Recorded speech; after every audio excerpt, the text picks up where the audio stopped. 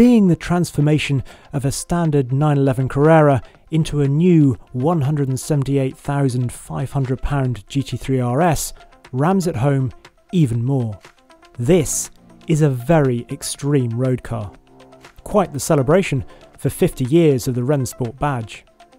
There is so much to look at on this new RS, from that rear wing to the gorgeous wheels, to the new switches inside that allow you to change things like the compression and rebound of the dampers, front and rear, on the fly.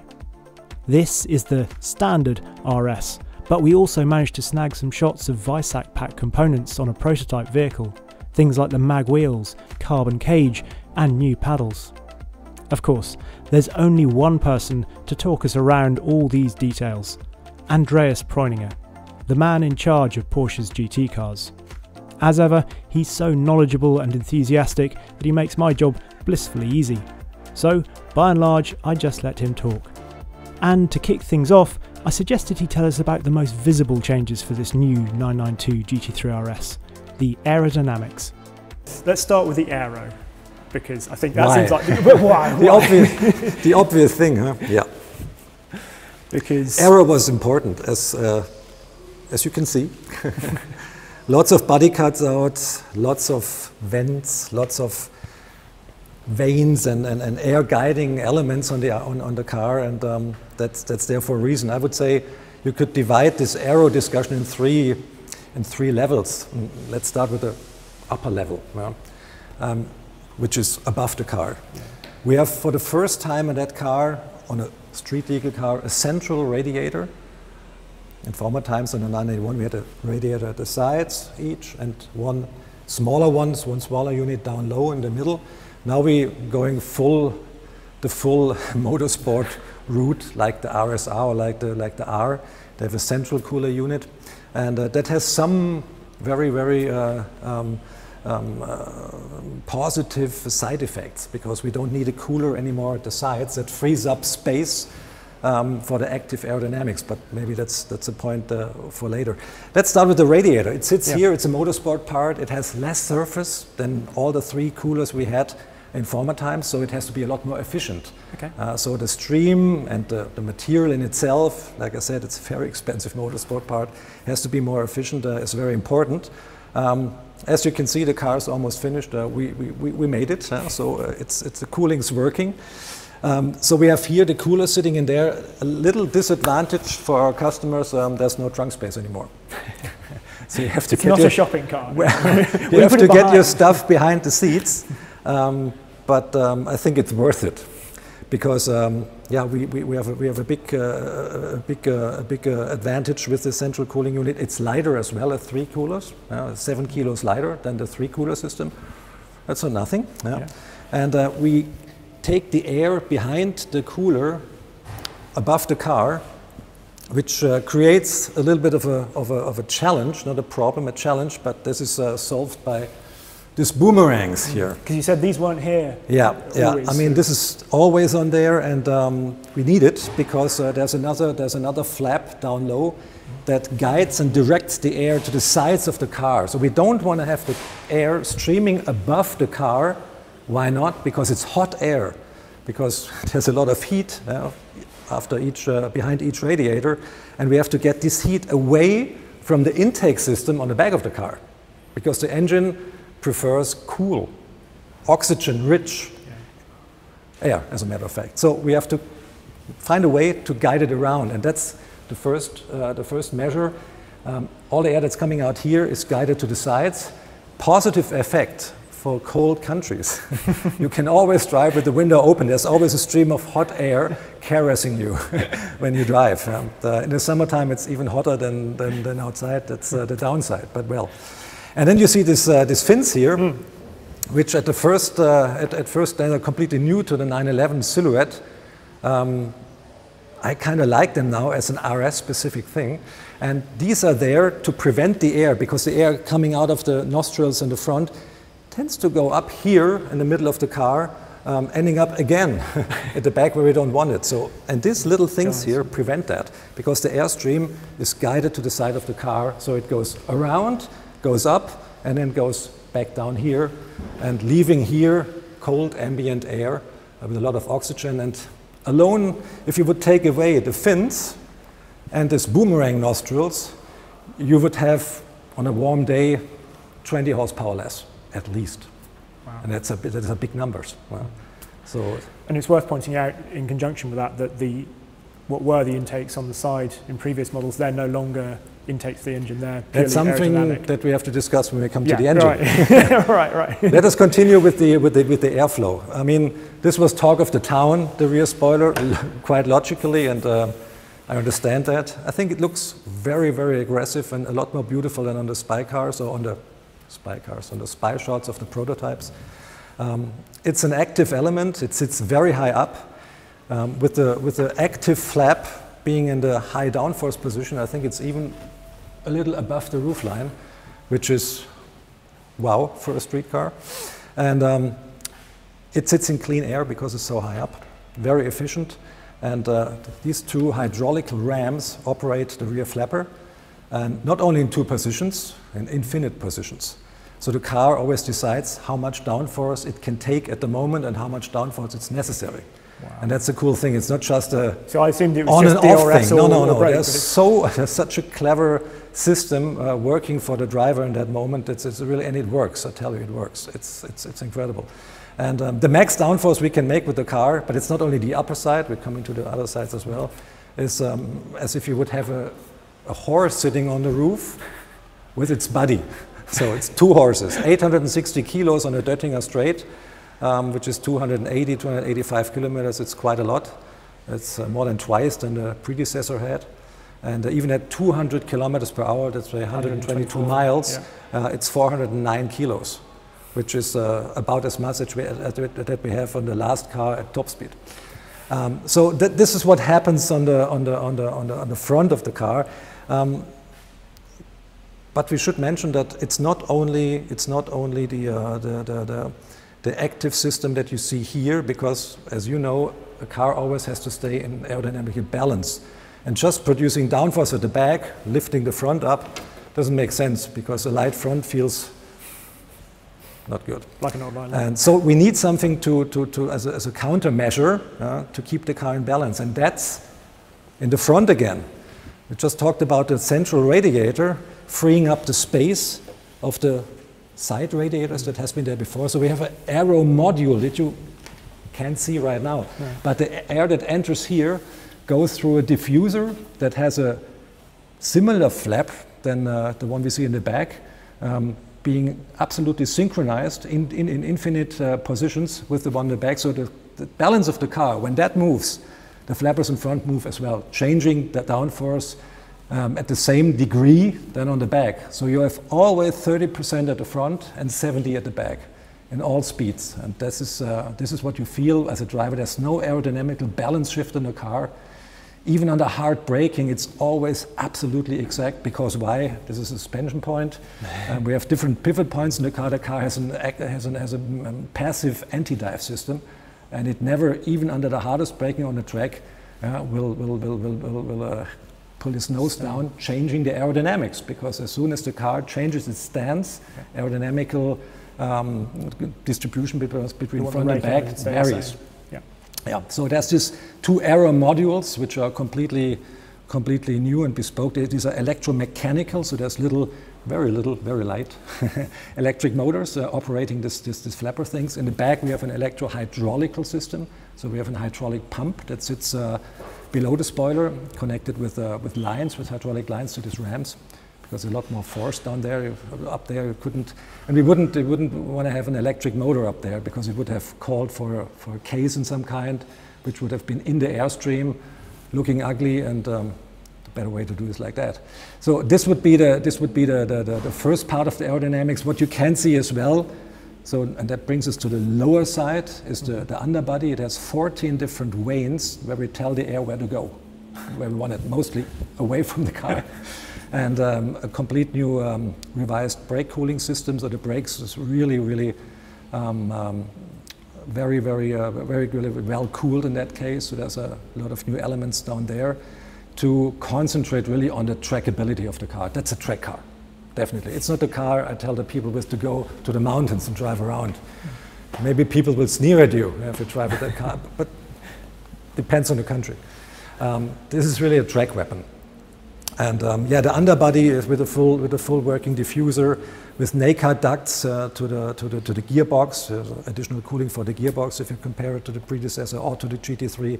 Additional cooling for the engine. The engine has more cooling capacity as well. All to better deal with a hot day on the track. And yeah. And that was the lower side. I'll let you talk. Well, we've got sort of, because the other aerodynamic bit, we've obviously got the splitter at the front, but we've got the front suspension. We've still got the wishbones, but they're now different teardrop design. Is that right? Exactly. So everything that is normally not aerodynamically involved in the car plays an aerodynamic role too here, like the wishbones, the steering rod, both wishbones, the lower and the upper, and the control arms. They're all aerodynamically shaped on this double wishbone front axle. And believe it or not, alone this measure makes 40 kilos of downforce additionally, and attacking directly at the suspension, which is exactly where we want to have it. It's like in a Formula One car. When you have the helmet camera and you see this wing-like struts of the suspension working, that's exactly what's happening here. And it's forged aluminum, very strong, and it has really an aerodynamical purpose, because with a wing like that, you have on the 911, you have to look for all the downforce you can get at the front. Which is where these obviously came from. This is the venting of the wheel houses that we know. But if you look at the door is another enabler for the aerodynamics, which brings us to the body. It's a carbon fiber door. For the first time, we use a carbon fiber door on a 911 or on any street legal car. We know it from the Cup cars. You can't really compare it because a Cup car has a complete roll cage. It's allowed to have a much lighter door. But this door fulfills all the safety standards and still is made of carbon fiber inside and out. And that gave us the opportunity, if you look at this, at the shape of the door, we can vent the wheel houses a lot better, because from here on, the normal 911 door would continue here, but we squeezed it in a little to the inside to free up here a channel-like opening to get more air quicker out of the wheel wells, which would be the middle side of the aerodynamics I didn't talk about yet, which we need the vanes that the air really is hugging the car and is not creating swirls down here. And it works pretty well. So we had to do a lot of things to get the downforce at the front to be able to have a counterpart to the big wing in the back. Yeah. It's nice because it's reminiscent of the GT1, isn't it? Well, I mean, the GT, it's reminiscent to any kind of thoroughbred race car, because they like to have open wheelhouses. Just look at the back, same thing. Yeah. We need to vent those wheelhouses. We don't want to get air trapped here inside, because it lifts the car up, which is counterproductive. And I also like, there's a little detail which is obviously not aero, but the indicator repeaters in there. The indicator light is hidden in this strut here that holds the vane, which looks very cool at night, because all this area is illuminated. Looks like a little bit spaceshipy, which is cool, very modern, and it's a nice trick. Yeah. As we're here, wheels. Big wheels. Big wheels. Big wheels. 10 inches at the front, 275s. Also available as the R compound, 3 suppliers. And that's as opposed to a 255 on a normal GT3, isn't it? Exactly. So and we have a 10-inch opposed to a 9.5. And we have offered 3 different wheels for the car. What you see here is the aluminum version with the cutouts, the lightweight aluminum version. It's 1.5 kilos lighter than the stock wheel. And we have a magnesium wheel that comes along with the Weissach package that shaves off another 8 kilos of the car's weight. On the back we have 13-inch wide rims. Quite a lot. 335s. And 335. So the contact patch of that thing is really remarkable.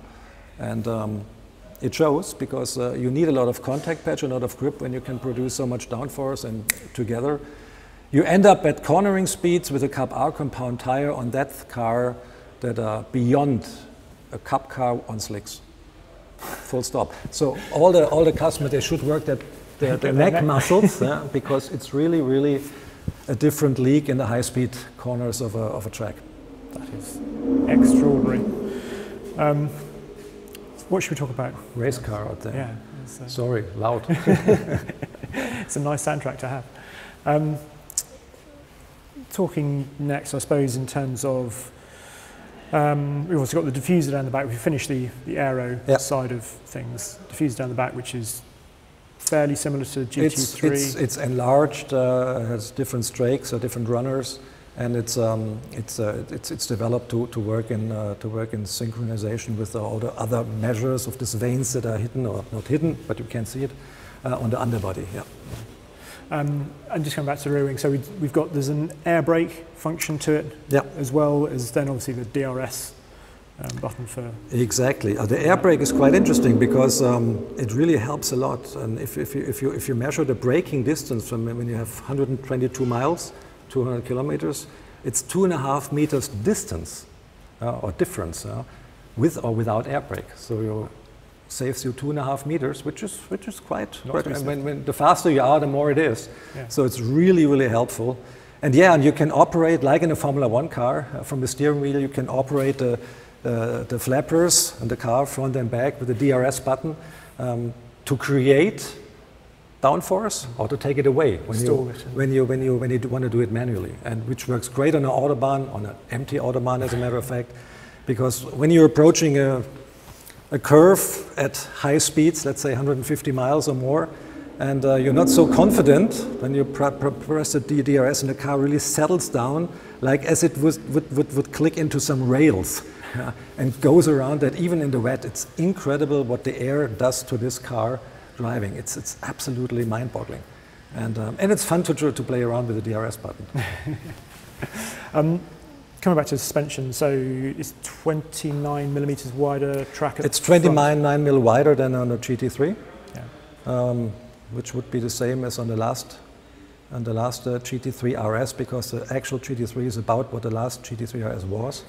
And it's 30 at the back as well. But we're talking track here, and track is always measured from the middle of the rim. And the rim is so wide with 13 inches, so it's even more at the sides, because the rim goes in both directions, and so the track goes a little bit in as well. But it's 30 millimeters more track, and the body is even more. And presumably, because you've got so much more aero, you've had to go up on the spring rate. Yeah, the spring rates are 50% higher than on a GT3. On a GT3, we were discussing about that they're really high, very high, and even more here. But still, thanks to the higher wall tires, the car is astonishingly complacent and good to drive even on a B road. That was not the target; that was a byproduct, but it works. You will try it. I think we'll be in England showing the car to the media. And there's some nice B roads around. It's astonishing. I mean, it's a wide car, but from the suspension side, you can really live with it on a day-to-day basis, which is astonishing. I can't get my head around it. I couldn't too. We're in obviously a sort of we're in a garage, and it looks extreme sitting in kind of like it's almost natural habitat within Weissach. The idea of this out sort of in a normal setting, sort of parked up outside the pub down at Goodall, so it's mad. It looks good on a forest road. Yeah, I'm sure it does. It's sort of the steering wheel on there, we've got quite a lot more. Circular. It's circular, but there are some little circles inside. We have more satellites to operate and to work with, and this is another innovation on the car. I think they're very proud of. I always see the guys at track days lying underneath their cars, clicking, compression and rebound, going out, oh no, it was not good, and going back again. And it's time consuming, and you get dirty. Mostly it's hot, you don't want to do it. We can do it from the steering wheel. We can influence on the front end, on the front suspension and the rear suspension, rebound and compression, which helps a lot. You can really change the car's behavior. Even on the Autobahn, when you're tired after a track day, make the thing a little bit softer. It really shows, and you can really influence big time how the car turns in. The firmer you make the front end, the more direct it is, and you can adjust the electronical diff, another thing, as well from the steering wheel. So you can create your own setup. Our works drivers have a ball with this. Everyone says, I have tried this, have tried this, and it's really so much fun to get the best setting for a special day for the individual that's driving.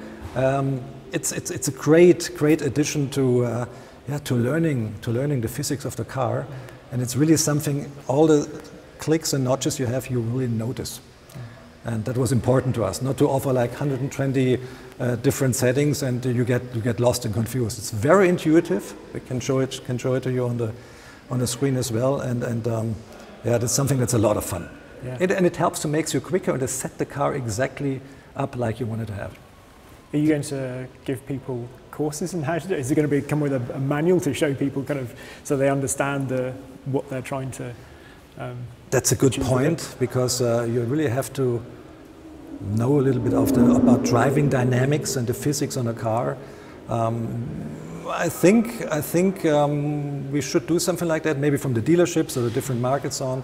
But you feel it very good. Maybe we write it down and or do some YouTube videos, maybe with you guys explaining it. Yeah. But you always have to consider there's not a one setting for Silverstone, for example, because you don't know what the weather will be. You don't know who will be at the wheels. We have cars, when we have two works drivers on the cars, they have a complete different setup and are similarly quick. So it's a very individual thing, how you want the car to behave, what's best for you. You want a car that's a little bit more prone to oversteering because you feel comfortable with that. You want more like a stable car.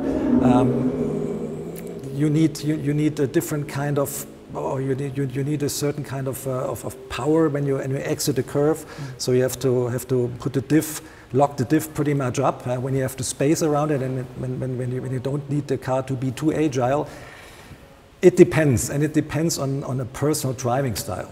So, and that's a good thing about it. So we don't want to bring out a brochure for track X. You need this and this and this settings, because the settings that are there default, all with a 0, are the ones we think everybody can really be super quick with the car and get accustomed to the car. And from then on, everybody should try, if it is beneficial for him, to change a little bit. It means I can't. Which is fun. It means I can't be critical of the car, doesn't it? Because basically I drive it and I say, well, I wish it did a bit more of this. Well, you change it then. I'm fascinated by being able to change the diff settings as well. I think the diff setting can be changed, and the traction control can be changed, and the electronic stability control can be changed in different settings as well. So it's like you're the driver and race engineer in one person. Yeah. And you learn a lot about driving dynamics doing it. Sure. And if you get lost, always go back to 0 and start again. Yes, yeah. Rear wheel steer, so more aggressive than? A little bit, but I mean, it's modified in a way that the car can take the most advantage of it. Different curves, and but that's on every model. We take into consideration the downforce of the car, the contact patch, the cornering speeds, and the track, as a matter of factly. So it's bespoke for the car, and it's exactly like it should be. Let's talk about the engine, because we haven't talked about it. We have an engine too, right? Yes. Where is it? Around here. So it's not, I'd seen there were all sorts of rumours going around beforehand about maybe it would go to 4.2 litres or something like that, but no? We are, 4.2 is pretty decent. I heard 4.5, 4.8, I heard 9.5, I heard 10.5 RPM people out there. This is a street legal car. It had to meet emission standards. On a race engine, making 570 horses on a 4-liter, no problem. We have to overhaul it every third race, no problem. We can make the power, but not as on a car with 4 liters that has a specific output of more than 130 horsepower per liter. This is top of the pops. That lasts forever and is bulletproof. That's important. And we didn't want to concentrate so much on the engine in that car, because it's very easy to make performance and just upping the power more and more. We can do on this normally aspirated engine that the customer wants. Didn't want to put turbos on it.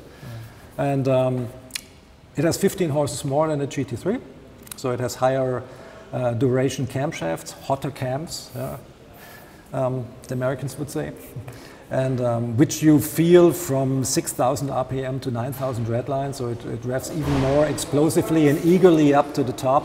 We have different cylinder heads in the car, which are from their oil volume modified to the GT3s, because we have higher G loads on that car, obviously, if you look at this. So we like to have only the oil we really need in the cylinder head, so we had made the passages a little bit smaller, so the casting is different in that case. The DME is different, and the whole intake side is different to the GT3 as well, so all the way, including all the way in, including the airbox and air filter elements and all that, and that yields about 15 horsepower more, 525 now, 9,000 RPM as a matter of fact. It really is a screamer, and we're quite happy because I think around 500 horses, I said it so many times, for me it's still the sweet spot, even for a track car, because everything you add on top of that calls for even bigger brakes, even sturdier suspension. You gain weight, and it's never been the GT3 let's RS wait how way. fast the thing will go on the ring. You're not saying yet how fast. To be honest, we have a clearly a target, and we think we can reach that. But not under the conditions we have at the moment. I mean, it's 35 degrees, and yeah, this is a normally aspirated engine. The cooler the air, the better it goes. On a turbo, it can always a little bit overcompensate with more pressure. But we had some delays on some late parts as well. But we'll have that in time, no problem. And it's never been the GT3 RS way to give lots more power over the GT3. It's It always never been was. about the It never was. Yeah, the it never handling was. and That's the right. downforce and stuff anyway, isn't That's it? right. Yeah. Light weighting. Lightweight. Everything's carbon fiber, but we painted it here because this is not the Weissach package car. Yes. Because the Weissach package car looks even wilder than this one. It looks like crayon or chalk. I think the color. It is not. I mean, it's the light in here. If you would roll it out in the sunlight, which we are not allowed to at the moment, it's almost whitish, white metallic. So it's the trick of the light somehow. But yeah, lightweight. So the wing is carbon fiber, the upper part as well. The ducktail is carbon fiber. The roof is carbon fiber. The fenders are carbon fiber. The doors are carbon fiber. This is carbon fiber. So we have 90% of the car silhouette is bespoke and new and made of carbon fiber. Yeah. And this is something that pays in if you weigh the car logically for lightweight, for stiffness, and we have extra light carpentry on the Weissach package. We even have a roll cage made of carbon fiber, and all the suspension parts are very lightweight. On the Weissach package we have stabilizers in carbon fiber, and the linkage is in carbon fiber, and the transversal strut in carbon fiber. So it's alone 5 kilos on the suspension when you opt for Weissach. Then we have magnesium wheels that take the weight down for 8 kilos if you want them. And yeah, on the Weissach there is the roof, invisible carbon fiber. The front end looks very hot because it's carbon fiber, but not all, not completely. So everything that's behind these nostrils here is painted in the exterior color. So you have these 2 stripes over the car, which is very attractive, even more aggressive looking for those who want even more aggression. And the doors are lighter, as a matter of fact. So the lowest weight spec, and that's always what we communicate because I think that's fair. Then the customer sees what's coming. Is about 1,450 kilos. Yeah? So that's a GT3 RS with Weissach package, with the PCCBs and with the mags. That's about as low as you can go, but with a full tank. That's not an Italian thing with a star on top, so dry weight. The dry weight is much lower. It's the car full of gas, full of water, full of oil. So ready to go. And how does that compare to GT3? So that's just a little bit. It's 15 kilos heavier than a GT3 in the lowest spec. But if you look alone at the tires, I mean a 13-inch rim in the back, 10 at the front, 275s, 235s. The aero modules, I mean we shaved off 7 kilos by using only one central cooler unit, but we put in another 4 on each side for the aerodynamics, which we needed. And the wing at the back with its power unit, the hydraulic power unit consumes some weight too. But we could keep it in the neighborhood of a GT3 despite all the technology going on here. Yeah. And the wider body. I mean, it's a bigger car. Yeah. I'm fascinated by the carbon roll cage as well. Presumably it looks quite... It looks different. It has a different form. So the cross you're used to when you're looking in the rearview mirror is not there anymore. It's more like this because carbon fiber, you can put pressure on the carbon fiber tube and you can put it like that, but you can't like bend it. That's not what carbon fiber wants. And so the construction looks a bit different and takes off some weight, and it's very special, very cool looking thing. Yeah. Just to interject briefly, the Weissach pack will set you back £22,515 without the carbon cage, or £25,739 with the carbon cage. Talking carbon as well, we haven't mentioned brakes. Obviously, steel brakes are standard. Steel brakes are standard, PCCB is optional. The steel brakes on that one are a little bit beefed up if you compare them to the GT3, so they're a little bit thicker, adding some weight, but sturdiness and longevity as well. We have a different compound brake pads now that are even better for heat. We have to use copper-free brake pads because this is the law, which was a big challenge because copper is a good friction partner, and if you have to leave it out, you start from scratch almost. So there was still a learning curve about that.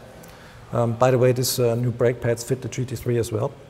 And yeah, on the brake side, cooling revised on the front end. And you never have the feeling with both brakes that the car is under-braked. And I'm especially happy with the steel brake performance. Yeah. It's really good, really good.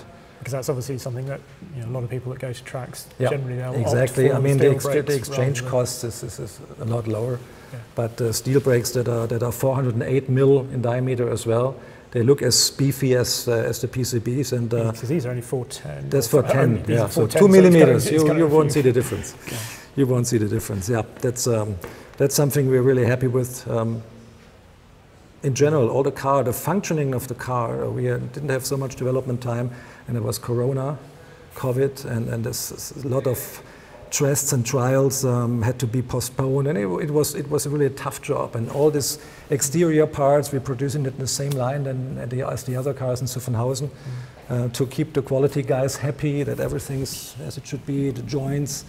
It's a high quality product, it should look high quality. So there's been lots of challenges just beside making it quick, just making it feasible as a project. So we went a long way in all different regards here. So it's really a major undertaking, and it's a big step up from the last one. A couple of things on the aesthetics actually, because the badge this time is not going to be a sticker, is it? No, it's going to be good point. Look at this, no sticker. It is, I think here on this photo car it is a sticker. But it's not going to be. But it's printed. On the customer's cars it will be printed and clear coated, so you won't have any. You won't feel anything that has a sticker underneath. So it's a print process, which is really, really, really cool. Very flat, aerodynamically helpful because this is air stumbles. You don't want it. Yeah, exactly. Tripping over that. Yeah. And obviously the overall look of this particular car is aping the historic liveries of the past as well. Yeah. So you've got some other fun ones up your sleeve as well. Yeah, I mean, we have an exclusive department which is happy to discuss special requests from customers, and I think they will be busy. I think so. They will be busy. We're going to show a very nice spec car in Monterey, on Monterey Car Week, in a couple of days. And yeah, the communication color is this ice gray metallic, which looks like a color we already have here, but it's metallic. You have to see it in the light outside. I'm a little bit disappointed that it can't show off its specialness under this light, but hey, come time and we will see them in the sunlight. Quite nice, and the livery with the red should remind a little bit on the 50-year-old Carrera RS now.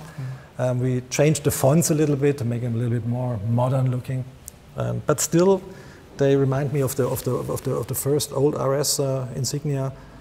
So yeah, perfect. It is nice that the car looks nice as well. You want to walk away with it and turn around and stare at it again, be feeling happy. It's very, very important. It has to function well and it has to look good. Yeah. And I think we made it. Oops, we did it again with this one. So we're quite happy. But I'm happy when the project's over and finally in production the customer gets their cars.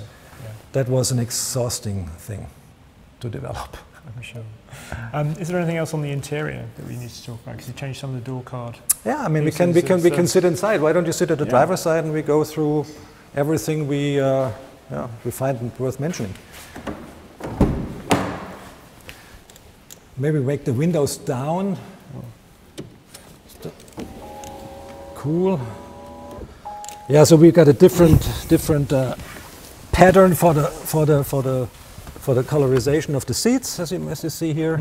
We have a net here to place your phone in or whatever, so that's the lightweight thought behind it. We have the straps, how do you call it? The straps as door openers. If you have the Weissach package, you'll even have a door handle, an inner door handle made of carbon fiber with a window cut in it. It looks super cool.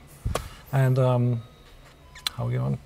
On the steering wheel as well, on the Weissach, you get longer pedals that go till here and are made of magnesium and have the same operating system than we have in the Cup car, a magnetic operating system.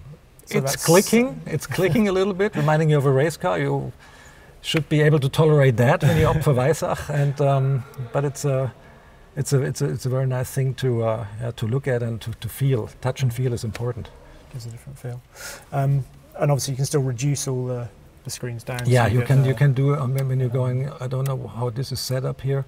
You can do it on put it on the track screen. And this is another very important thing. You have the temperature of each individual wheel in degrees Celsius or Fahrenheit indicated here.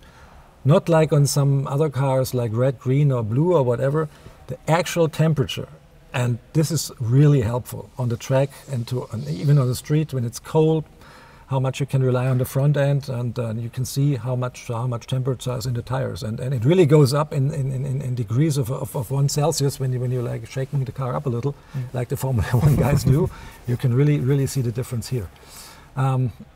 If you look at, so we're in track mode now, and in track mode you've got a track vision.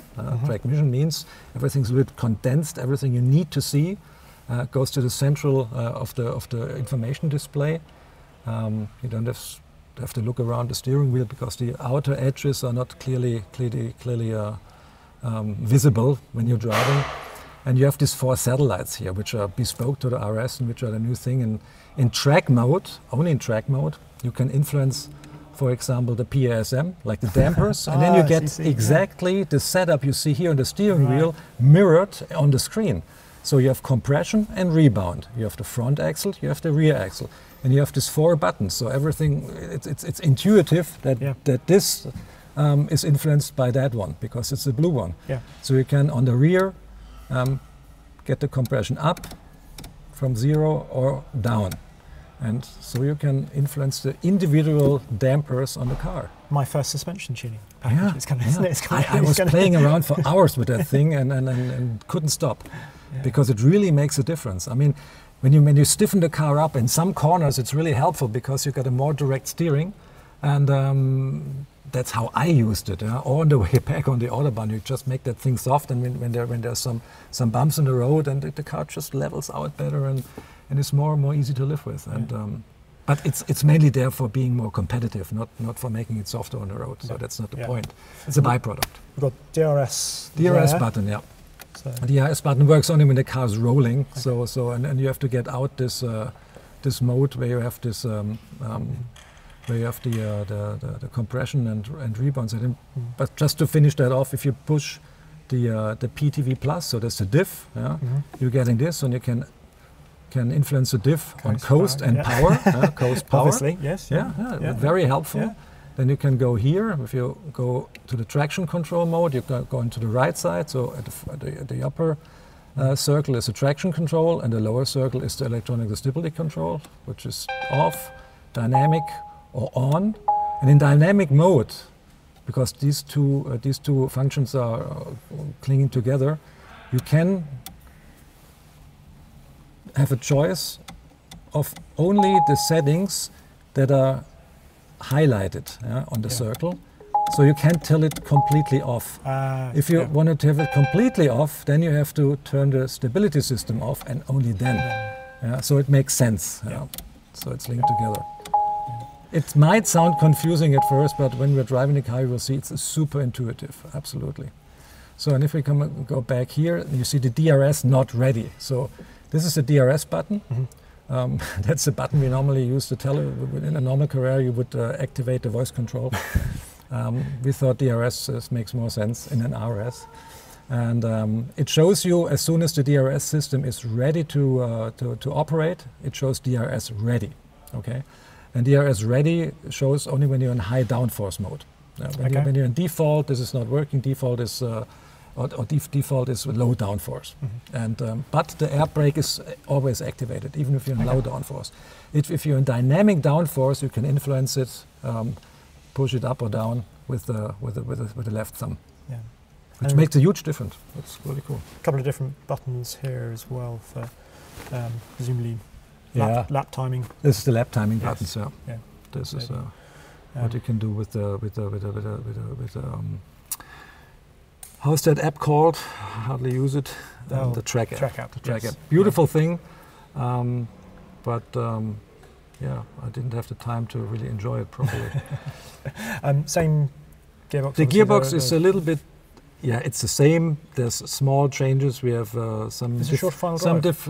It's a shorter final drive, but to overcompensate or to compensate the bigger diameter of the rear wheels, because on a 335, as a matter of factly, the gearing, if we would have used the GT3 spokes, would have been a little bit longer. So we have to compensate for that with a shorter final drive. So to bring it back down. The oiling in some bearings is differentiated, and the material of some bearings. So it's bespoke, but it's not a huge big deal. So the gearbox, it's brilliant. It's absolutely brilliant. There's not much you can improve upon the GT3s. Talking of timing, is that the? Hey, this is a very cool watch. That is this one is set up on a car that I use, which is Azzurro Tethys, this Lambo Silver, and it has silver wheels. It has the Weissach package because it has the Weissach wheels, and it has a carbon fiber dial, and it's really nice, and it mirrors the interior, like with the microfiber race tags in the. I love the little born in Flacht. Born in Flacht, right? On there, which is that's very cool, isn't it? Actually, the car is born in Flacht. The watch is born in Switzerland. Yes. Yeah, there we go. It's titanium as well. How lovely. It's very cool. I would like to give it to you, but I'm not allowed to. I'll stick with my Scarface. So. Andreas, thank you, as ever, very much. A joy as ever. It's been a lot of fun. Absolute pleasure. Didn't notice cameras running, but they were. They were. The next thing to do is drive it.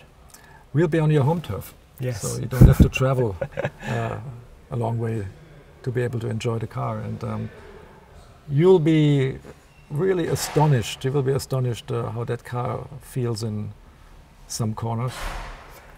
Because we think we know the track. You know the track quite well where we've been driving, and you're gonna set some new records, some new personal records, I think. I can't wait. Thank you very much indeed. You're so welcome.